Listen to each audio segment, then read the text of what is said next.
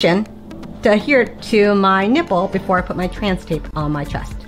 For me today, I decided to go with the pink color because I'm feeling my flamboyant self.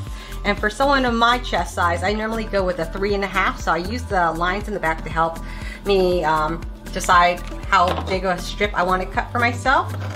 So that's 3.5 there for me.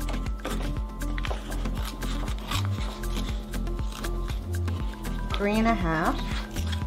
And I use that as my guide.